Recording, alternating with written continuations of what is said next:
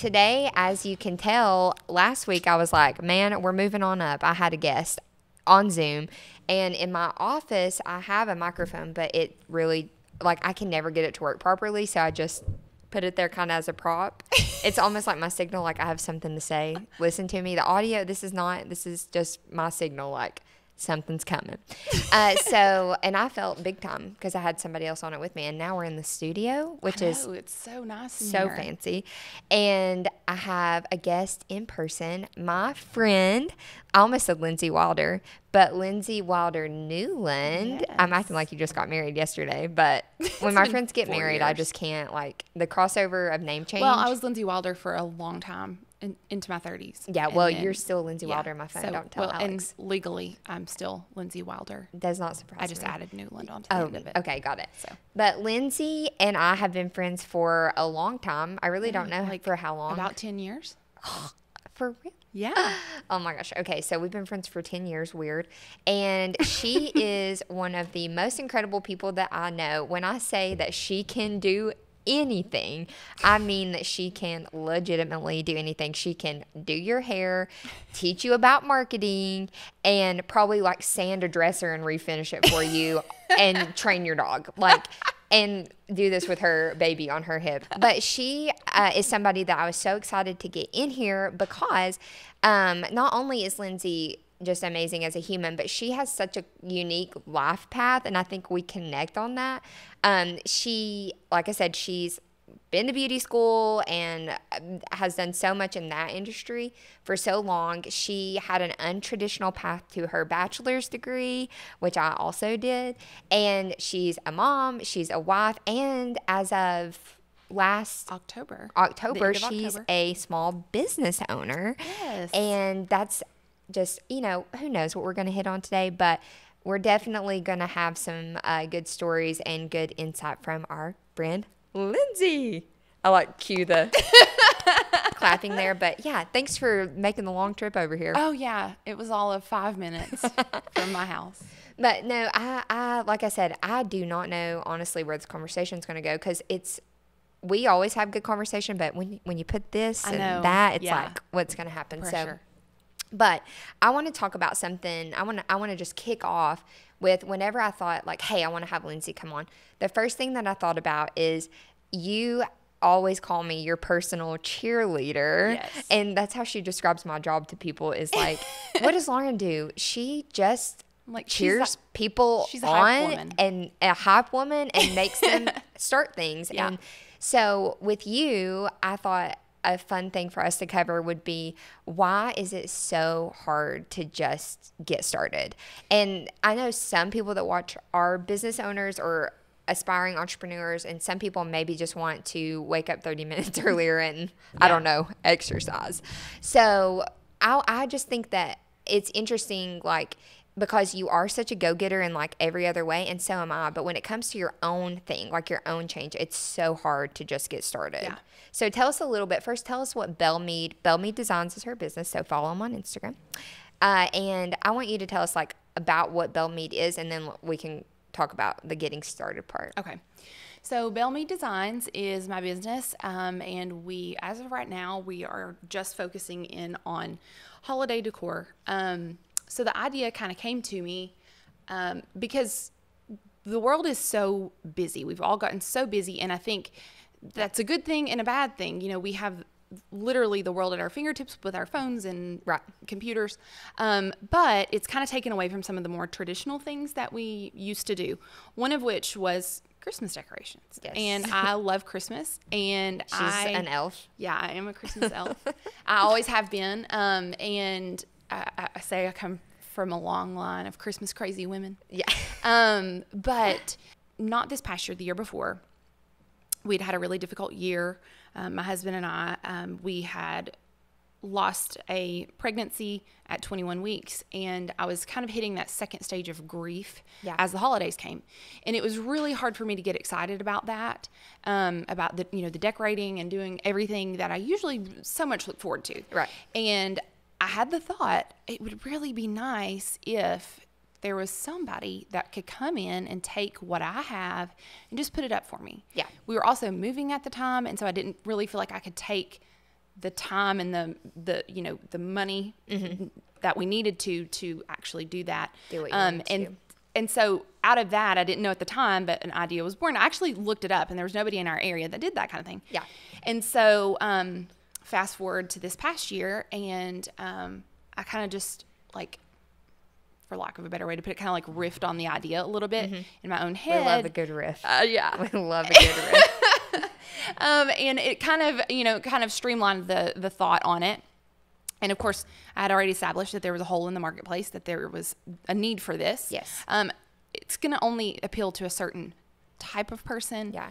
to a certain demographic, but there was nobody there doing it. So then came the idea of, what are the barriers for people to do this themselves? So convenience, money, lack of creativity, and lack of desire. Yes. And so I thought, well, if I can go in and do this for people, and even if they participate in it, or, we put together curated boxes so that people can do it themselves, because some people enjoy that. They just don't want to like pick out all the stuff. They don't want to do that. And then especially with COVID this past year, Christmas around here, especially in our area, was a very scary time with COVID. The numbers were really high. Yes, it was the worst and time, so that's for I sure. thought, well, a lot of people probably don't want to have to go out and make the 50 trips back and forth to all So the I'll different do stores. it. So I'll do it for them. But we put together these curated boxes, and that we could just ship out. And then I put together a little video so that people could figure out how to do it themselves the way that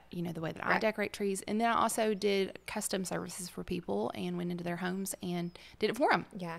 A So, literal elf. yeah. In there. And the installs are so beautiful. So if you find her on Instagram, you'll be able to see all that stuff. But I don't know. I just think it's fun. It's just an interesting, I love it. One day, when my podcast makes it big, I'll let you come put a Christmas tree in my house. Until then, I'm using my very old Target one. No, but I love it. And I think what's so interesting to me is that we always hear people's stories in boxes. So it's like, I had an idea and then I just decided to start it and then I just had a business. But that's like the elevator, everything's fine when the flames are behind you and you're like, I'm not going to make it. So I want, we had so many conversations of just getting you to, you had, you riffed on the idea. We're cool now. We say riff.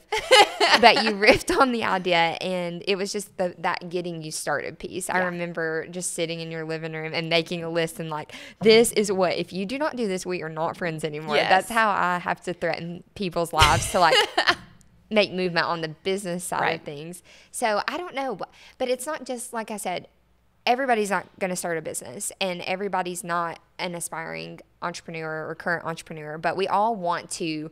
I think everybody has something inside of them that they want to do, whether you want to get more involved at your church or join the board of a nonprofit or literally just put down sodas. Right. Why do you think it's so difficult to just start something? Well, I think for me, I'm really good at big picture thinking. Yes. I like an end goal, and I get really fired up in the beginning of something. Right. But I'm not so great when it comes to the details, and that bogs me down a lot to the point where I feel like it really stifles my creativity and my passion for things. Yes. So, and it's hard for me to break that down into digestible bites, so to speak, for myself. Somebody else can do that for me, and then I can start to get fired up about those little details and those little stepping stones that get us to the end result. Because you can see, yes. Yeah. So that's one big thing. I think the other thing is a motivation killer for me, is when you hear those stories of people that are like, oh yeah, well I had this great idea and then it just was, and before you know it, and now I'm on the Forbes list. in less than a year, I have 100,000 Instagram followers and a great business, and I made 6-figure income. Yeah. That is great, and that stuff does happen, but I'm much more inspired by learning the details. I heard someone say the other day, that we often hear about these mountaintop experiences and they're so great and they can be really motivational in their own right, but we don't see all of the struggles that it took to get there. And sometimes that makes it feel like it's unattainable for us if we don't gain instant traction. Yes. So in my case, I had on a couple of very distinct days already completely canned the idea of this business before it ever even started, before anybody ever even knew what was going on. You and I had that conversation. I had a conversation with another family friend of ours, and I was telling her about it. And I said, but I just don't know if people are going to like it. And at the time I was working hard to pick out what was going to go in the boxes and like stick with the themes. Yes. And I was really kind of struggling with that. And I said, I just don't know. And she said, so have you marketed at all? And I said, no, not yet. She said, have you told anybody? I was like, well, my close friends know. And she was like, so what you're saying is you're ready to quit, but you haven't really started. And I was like, yeah, now that you mention it, yeah, I have. That's exactly what I'm saying. And I think for me though, too, the big side of that is, number one, it's not an instant gratification. Nobody's path is that straight and that wonderful. Yeah. There are always those ups and downs. And so I think that we get discouraged by that when it doesn't take off immediately and we don't have that immediate success. So you have to be realistic about your goals. The second thing for me is, wait, I forgot what the second. Well, while you're thinking of that, I'm going to touch back on something interesting that you said. Let's have a tally for how many times I say interesting. You said, when you were thinking about starting this business, you said, will anybody like it? Yeah. And it is important when you're starting a business, from the business aspect of it. It's like, is there a market? Are people going to buy it? Like, that's business 101. But when you're starting something, whether it's for yourself, a goal for yourself, personal goal, if it's a business, like, even if there's a market for it, if you don't like it and it doesn't make you feel happy, you won't sustain it. Right. And so I think that's a big thing that I'll catch myself in sometimes. It's like, what are people going to think? And I say, I'm not a people pleaser. I don't care what people think about me. I forge my own path. We all are. Yes, you do. And I think even if it's subconscious, like sometimes I have to peel back about a lot of layers and think, the reason I'm not starting that thing is because I'm worried about if other people will like it, even though I like it and it's my life and it makes me feel happy. Yeah. So that's a big thing. I think for me, I have a tendency, and I always have, and it's something that I have, in my adult years, I have started to recognize. And I would do it all the time when I was younger. It's like, if I only kind of halfway do it, if I don't completely devote myself to it and I don't go all in with it, then if it fails, I don't feel like such a failure, because in my mind, I think, well, I didn't really do it to the best of my ability. Yes. But if I do it to the best of my ability and it fails, then I feel so exposed. I feel like, oh my gosh, that was absolutely the best I could give. And it flopped. Yeah. And so that I think is part of it. But again, what a really crummy way to think about things and look at things, because then you spend your whole life going, well, I never ever really did anything to live up to my full potential. Yeah. Because I was scared, afraid to be vulnerable. Yes. And so I think that's the biggest thing about it, is the vulnerability of it. And we all, now everything is so publicized, everything that we do. Yes. And if so you don't put it on social media, like it didn't really happen. Yeah. Or even if you don't like celebrate your like lows, somebody's going to find out. Like, I know. And I think always in the back of my mind, and I think it's a very, I think we have a tendency to think poorly of ourselves, maybe in the way that we think of other people. Yes. So it's like, okay, so do I look at other people and think, well, they're not qualified to do that. Yeah. What a big, who do they think they are? Yeah. Maybe honestly, sometimes. Yeah. I think that's just human nature. Yeah. Is to underestimate people. Yes. But I'm really, really hard on myself, and I really underestimate myself a whole lot. Yes. And so I think that the biggest thing is saying to myself, get myself pumped up to say, I'm going to give it everything I have. And then if it fails, it fails. But I've still left nothing on the table. Yes. I don't have any regrets about it. So trying to shift my focus, and be realistic about your goals. Yeah. Because starting out and saying, I want to make a profit in my first year, that's a really big thing in business. Most businesses don't turn a profit. I don't know what the average would be, but I certainly know that the average is not within a year. No, it's not. And even now that I'm kind of in the tech world, it's looking more like, maybe we'll make a profit in 3 years. Yeah. Oh, wait, the next day, maybe we'll make a profit in 5 years. And that's, it can feel like daunting. Yes. Yeah. And whatever you're doing, the profit thing. But what we talk about on this podcast, all 5 episodes, this is episode number 5, and I'm proud, is I talk a lot about failure because I don't feel like I have reached expert level of anything No. except failing and surviving it. That's what I tell people all the time. They're like, "Oh, you can do anything. You can do that." I'm like, "I am not good at anything. Yeah. I'm just stupid enough to keep trying things, and I've done enough wrong." Yeah. You know, I try to learn from my mistakes, and so usually if I give people advice, it's not because I've done it that way. It's because I did it the opposite way and it didn't work. Oh, yeah, for sure. And so that's what, like, a big thing that we try to do on the Ripple Effect podcast is talk more about failure. And I can't take the credit for this quote. So the queen of my literal little business heart is Sarah Blakely, and I cannot wait to meet her because I'm going to. Hell or high water, it's going to happen. But she talks about when her and her brother, I think maybe just one brother, were kids, when they would sit at the dinner table every night, their dad would specifically say, "Okay, guys, what'd you fail at today?" And I heard that years ago when I first started listening to podcasts and stuff like that. And I thought, how cool is that they celebrated failure from like a young age on? And I think without even realizing it, that like planted a seed in me. And so that is why, I mean, I've talked about my epic nervous breakdown on here, and there's still people that don't understand what I went through and have things to say about it, whatever. You know what? I don't care. But the people that rally around you and support you, like, yeah, I did go all in on something to the point that I moved, left my family, left my friends. That was plan A, B, C, D, all the way through Z. And it didn't work. It failed. And I'll always say, yeah, it failed. The business failed. And everybody's like, "Oh no, sweetie, it's not a failure. Like it got you to here." Yes. Failure it's still okay to call it a failure. The business failed my expectations.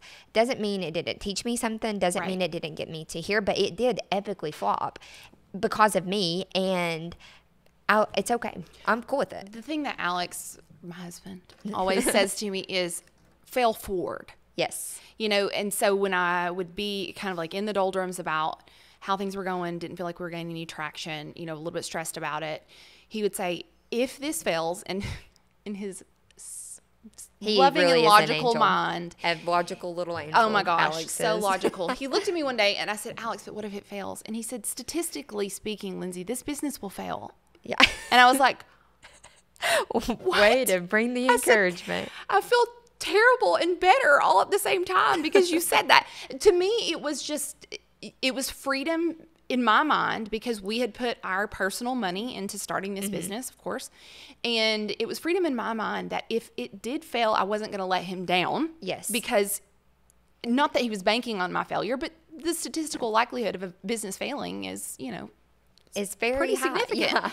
Yeah. And so he's, but it also made me realize like, oh man, I am going to be heartbroken if it does fail.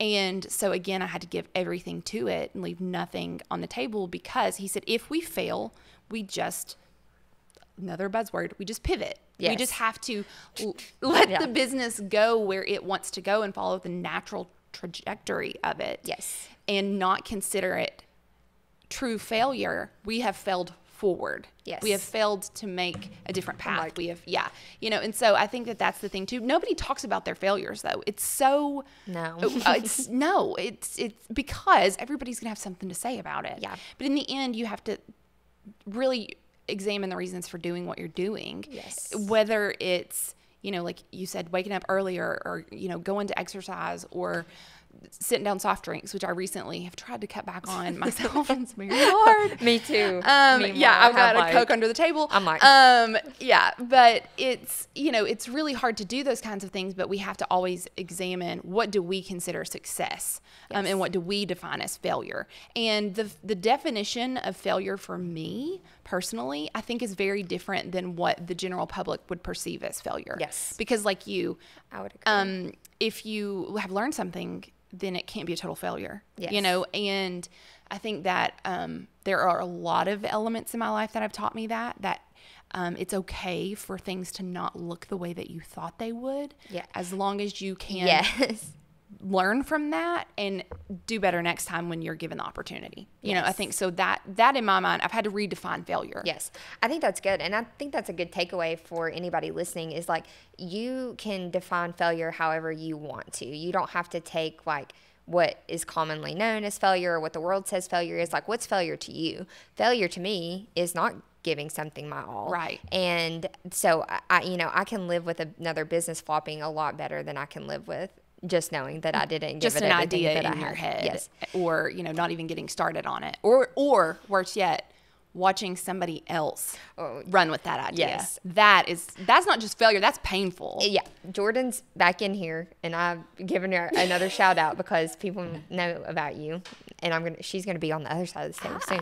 But Jordan knows. She saw me literally whenever I was starting Ripple about 1.5 years ago. I was kind of in a lull where I knew I was so restless because I knew I wasn't giving it everything I had, because I was just like having personal limiting beliefs or afraid of what people were going to say, or I don't know. There was just so many things, or just sitting down and taking the time to write out action steps of like, I'm not going to get to the finish line unless I take step 1, step 2, step 3. And we kind of talked about that. But Jordan saw there was a girl that started something, I won't even say similar at this point, but she was targeting college students. I had a mental. It's hard. I like stormed out of the door. Same I was like, thing happened to me. flipping Same the thing. table. There's a girl, and she, and I will say, I mean, I by no means took her business idea, but I really have admiration and respect for her taste and for her style. And she launched some boxes this year. I'm not even in the same ballpark. I'm not even in the same planet as her. So it's not like we were going to be competition by any stretch of the imagination, but I thought, that's my idea, the boxes. And it was, she launched hers, I don't know, maybe a week, 2 weeks before I launched mine. Yeah. And they weren't the same. They mine is like a whole, like curated, like to put this on your tree. Hers was like just Christmas things, like random ornaments. And it wasn't the same. But I'm like, I'm going to look like I copied her. Right. And and it was just, it does things like that also slow your progress, and that feeds that voice of doubt in your head. Yes. But we're also really keenly aware of those things when we do have a passion that we feel like we've not been devoting our all to. Oh, yes. And that's what I was going to say is like, competition is good. Healthy competition is good. How I felt that day, like she's doing better than me, like like all of this stuff. I mean, literally freaked out, had to take a lap around the block. That is not a joke. And I was thinking, you know what? That is so wrong of me, because she's allowed to chase her passion. She's allowed to be in this market, because you know what? Her voice is valuable. My voice is valuable. We're in the same industry, but we have different things to say, and that is okay. Like, you want to see people that are passionate about the same things as you. Like, I mean, I'm gonna be honest, like, I'm having to flip that in my mind, because usually I'll see people that are in my same track and I'm like, like, we need to get rid of them. Realize that just because my mom raised my sister and I in this way, and I think it's really important, especially as a woman, to learn, because I think as women, good, bad, or ugly, our inclination is to think that if somebody else is pretty, that maybe we're not as pretty. Yeah. And that's not true. Right. There's always going to be somebody else has a business. Right. Our business There's is always not going as to be good anymore. Yeah. Somebody prettier, smarter, funnier, more successful, because we're not comparing apples and apples. Yes. But just because somebody has that doesn't mean that they took your piece of the pie. Yeah, exactly. It doesn't mean that they've like cut in on what you are doing, or they've taken your, and it's funny because I've been really able, I think, to see that in the beauty industry when I came to that world, because everybody knows no less than 100 beauticians. Yeah. Cosmetologist, stylist, whatever you would call yourself. That's true. There's a hair salon on There's a every hair corner. salon and a real estate agent And a coming Starbucks. to you. Yeah. Yeah. But everybody And I love them is all. a potential client. Everybody who has hair is a client, and there's plenty of business to go around. Yes. And sometimes it's just a matter of personal preference. And it was funny to me because I was able to see that so clearly in the beauty industry. But then when it came to doing something that was new and unique and different, that I had, that was an idea that I had birthed from start to finish, essentially, I was a lot more territorial over it. Yeah. And that really stunted my progress. It slowed me down, because not only was I having to find the motivation to keep fighting forward in the business, Mm-hmm. but I was also having to spend my energy overcoming this terrible narrative in my head. Oh yeah, same. 100% same. So I would say, like, as a tangible takeaway for other people that are at that, like, they're like, I just imagine, I'm probably going to give this analogy totally wrong, but like horse races, and everybody's behind the fence and you're like so geared up to go, and then the fence drops and you're like, oh no, like Yeah. your No leg is just energy. like, Your horse lays oh. down. And so if that's you, if your horse is laying down, is that weird to say? I don't know. But you know what we mean.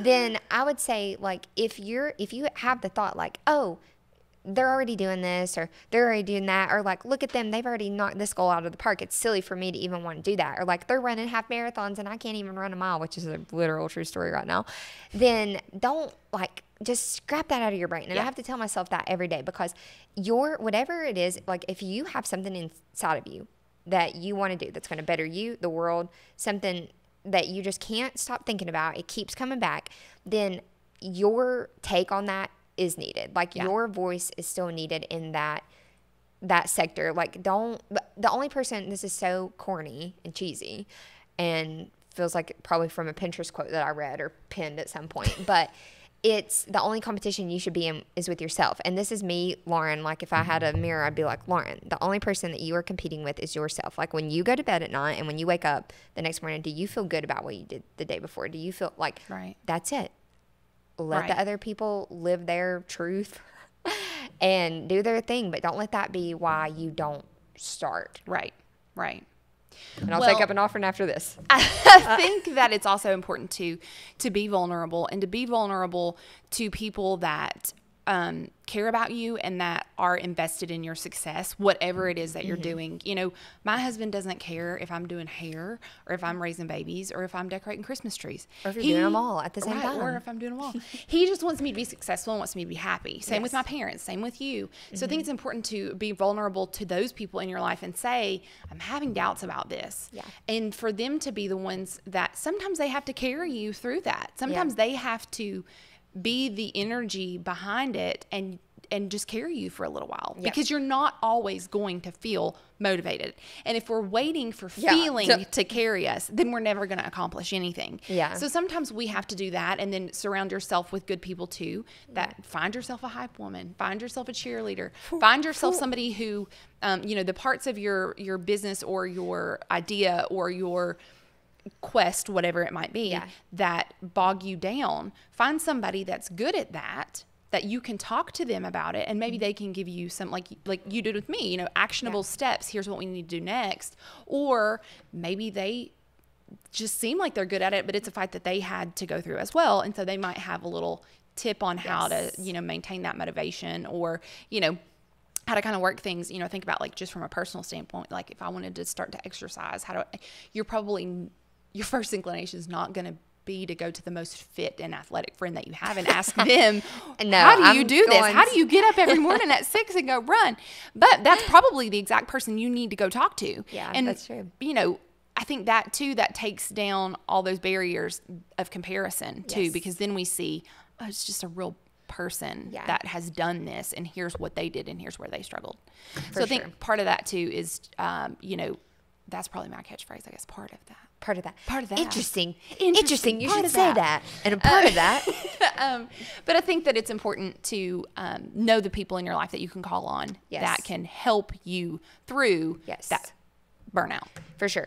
And that just touches back on what we talked about last week, and mentorship. And it sounds so like that word. We need to make up a new word that means that, because I feel like people think that sounds like so elementary and so like mentor. But I think the thing of it is, like, I love the idea of having a mentor. I don't love the idea of calling myself a mentee or whatever you would, but like, I don't like the reverse. And I'm not going to call you like, I don't my like, mentor. Right. Or you're not going to call me mentor. That's weird. Like, I think that it implies like somebody is, I don't know, like on a higher, I don't know, there's a hierarchy.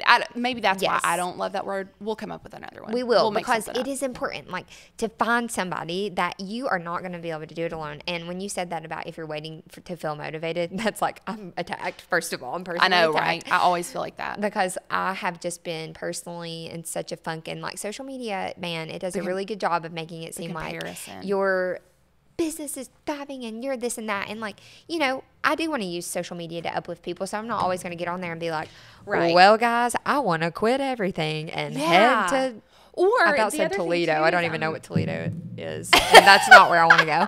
Mexico. The other But- thing I think too with social media is that we are not. I at least am very reticent to share my great successes on there Yeah. too, because I know how that makes me feel, and I know it can be a fine line between like Yes.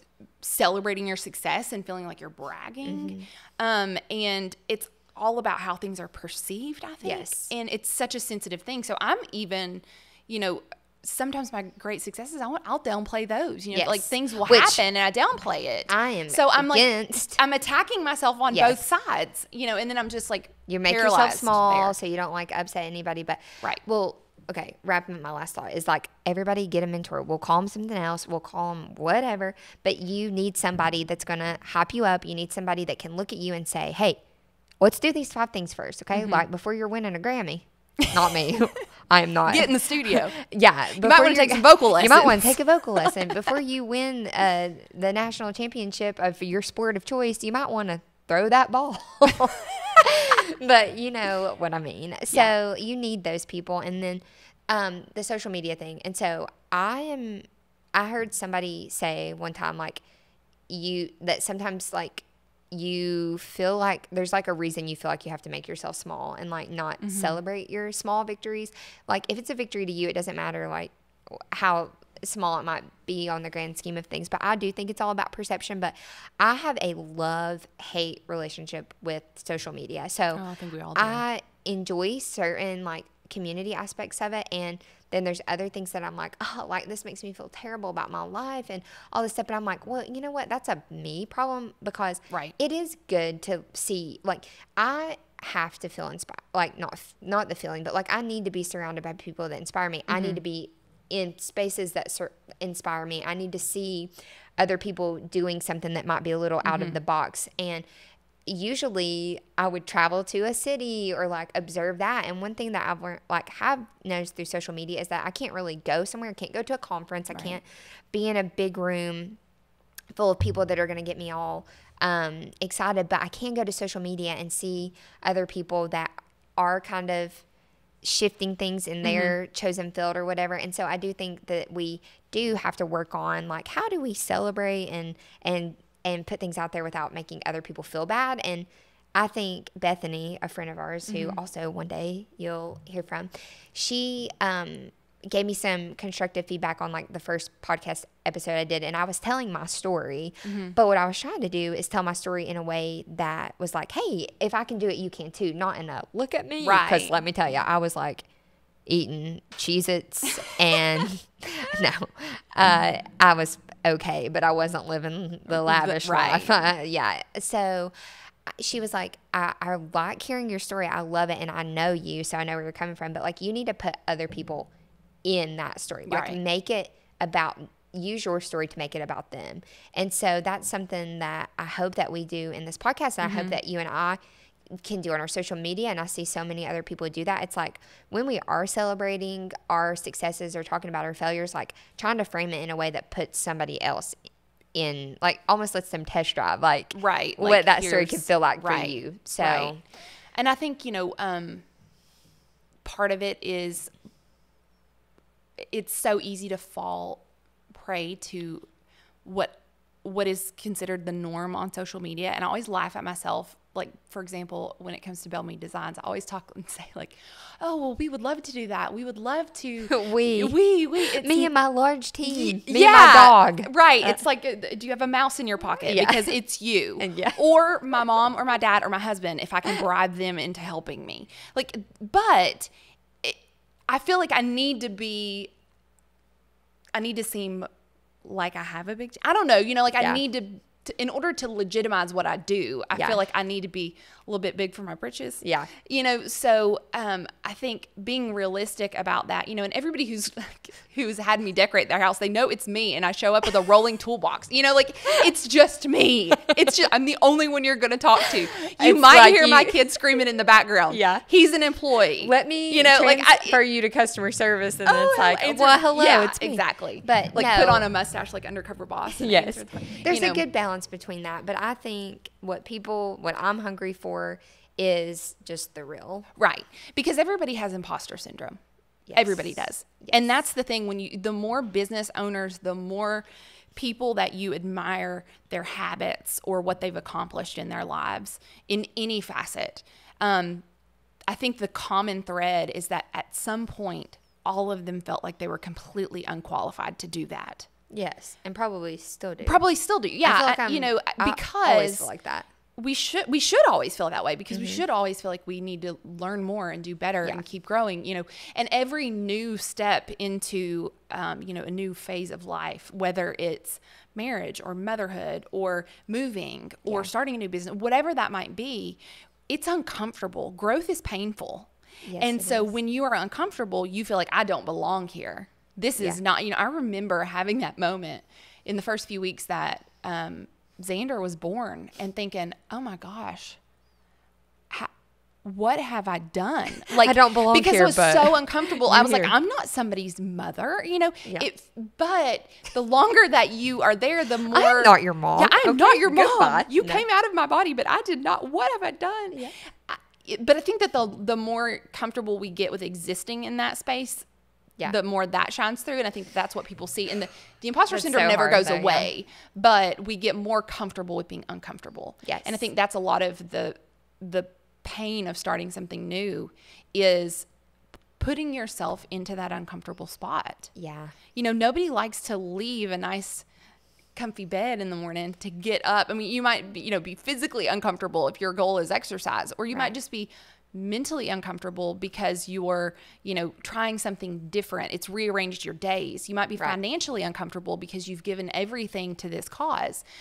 But I think everybody feels that way when they start something new, and realizing you're not alone in that. Yeah. And that imposter syndrome is very real, and No, it is. it is. No one's immune to it. No, nobody. I mean, if you listen to any kind of podcast or talk, or somebody that you like hold to this high esteem, they're still going to say the same thing. And that really is encouraging. And so I have to remind myself of that all the time. Yeah. I run a tech company, and I don't even upgrade my phone.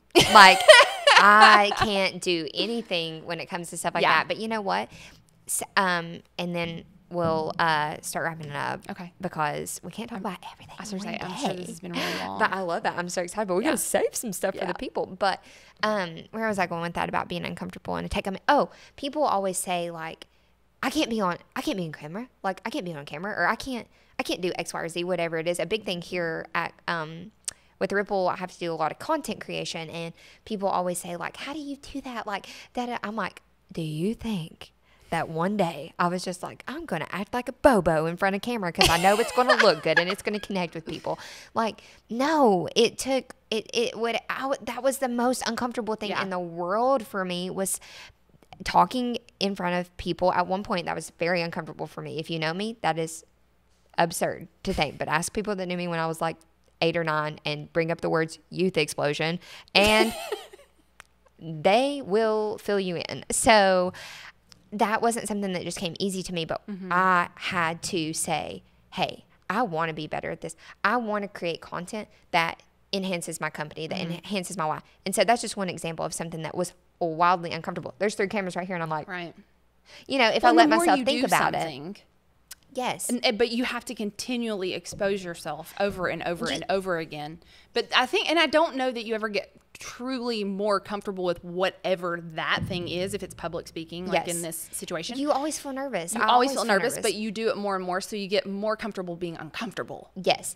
And that's another thing, is like, you have, like, if I have been doing the same things for too long, I'm like, okay, I need to learn to do something new. I want to feel uncomfortable. I want to feel like I don't know something, like, which is not that hard for me I don't to have feel to go like, far. but I think mine is more like physical things. Like, I want to I want to start a podcast.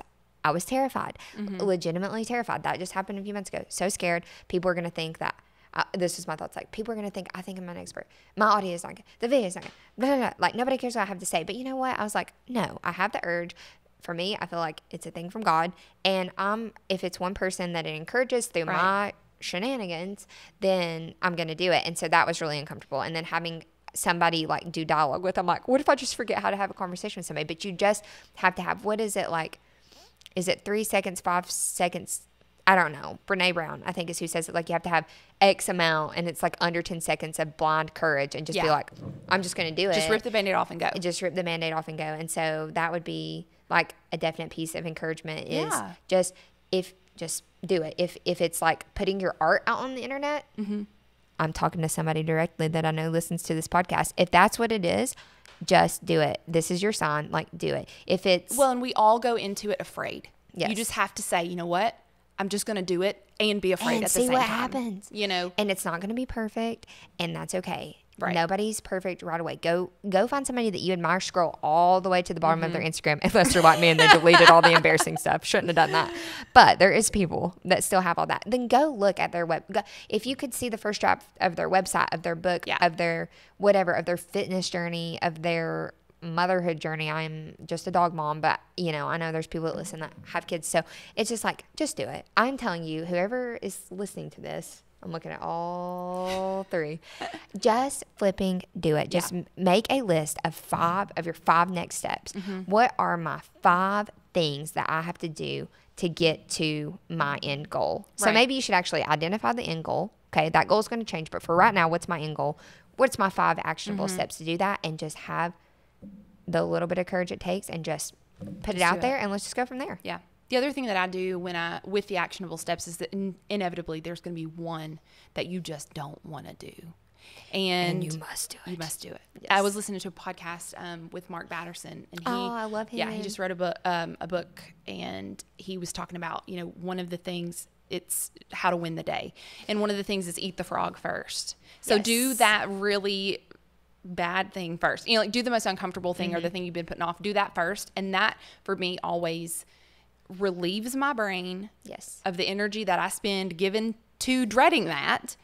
And then it gets me a little bit more motivated and inspired to keep going because I've done the hardest thing first. So that's another thing too, with your actionable steps. Don't let something, the dread of something paralyze you. Yes. Sorry. Just keep moving. The other thing too, nobody knows what it looks like in your head. They just know what you show them. And thank God for that. Yeah. So when we look at it made me think about that because, website. So when I looked at the first draft of my website that my husband and I had just fiddled around with and come up with, it looked good. I mean, if I were a stranger looking at that, I would think, yeah, that looks good. But it didn't look like what I saw in my head. Yeah. But the people that were going to be taking that in didn't know the vision that was in my head. Yeah. So a lot of times our comparisons that we're going through that make us feel inadequate aren't even real on any other scale except our own. In your head. In my head.